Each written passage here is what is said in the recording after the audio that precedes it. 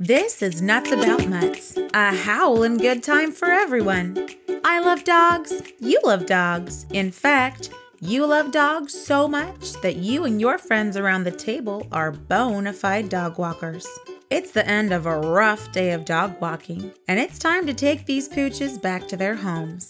But watch out, because there's a good boy out there having too much fun, and you'll need to distract him before he chases your dogs all over the neighborhood. Nuts About Mutts is played over 3 rounds. Players take turns playing cards until one player plays their last card. Everyone else counts their leftover cards, which turn into points. At the end of the 3rd round, the player with the fewest points wins the game. Ready to get started?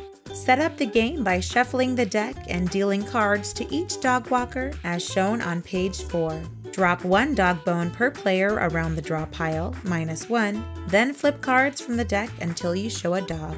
Now you're ready to get barkin'. On your turn, you must play either a dog card or an action card.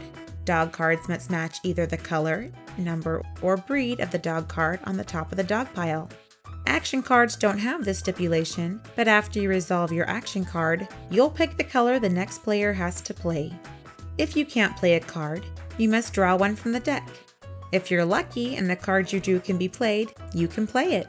Otherwise, add it to your hand, but in either case, your turn ends and play proceeds clockwise. But hold on for a second, things are about to get tricky. Let's learn about matches and runs. A match is a dog card in your hand that is identical to the dog pile's top card in color, breed, and number. A run is a dog card of the same color as the dog pile's top card, but is 1 number higher or lower. If you have a match or a run in your hand, if you shout match or run, you can play it at any time, even when it's not your turn. If you start your turn with a match or run, you can play an additional card, just like you would normally on your turn. But if you play a match or run on someone else's turn, their turn is skipped and play proceeds clockwise from where you are sitting. Pardon the interruption, but I also need to tell you about action cards and that playful good boy I mentioned earlier. The doghouse forces the player with the fewest cards to draw 2 cards. If you play the fire hydrant, you may force a player of your choice to swap hands with you. Fleas force the players to your left and right to either draw a card or play a flea from their hand. Each player that plays a flea's card forces you to draw 1 card instead. If you play pedigree, choose a breed of dog from your hand and, starting with the player to your left and going clockwise, then ending with you, everyone can play all cards of that breed from their hand. Finally, this is the good boy. If a mutt card is played, everyone at the table needs to quickly cover up a dog bone, and the player that doesn't has to draw a card.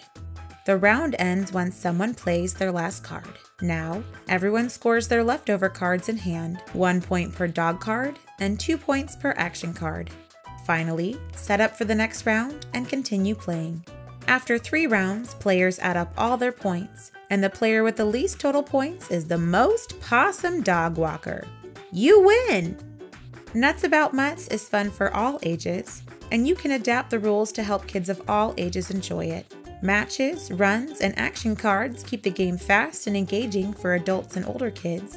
Little kids, or some other players, may not enjoy the need for quick action. In that case, just have all actions happen on a player's turn and take out the action cards. Played this way, the game is playable by all ages and skill levels.